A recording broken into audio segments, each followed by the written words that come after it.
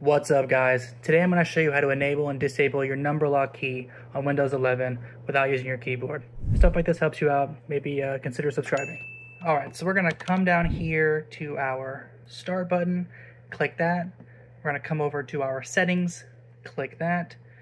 And we're going to come over here on the left to accessibility. Go ahead and click on that. And we are going to scroll down and click on keyboard. Click that. And then we're going to come down to on-screen keyboard. And we're going to turn that on. And then we're going to go over, I'm going to minimize this. We're going to come here to the options. You can see me press buttons on here. Click options, and this will pop up for us.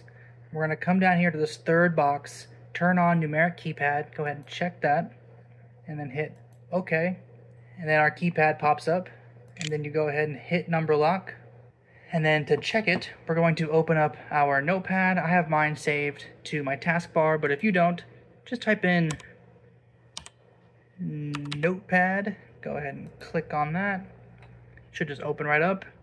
And then we are going to use our number pad on our keyboard and nothing. And then if you want to fix that, go ahead and click it again. Now we come back to our notepad and we're good to go. And then we can close out of this.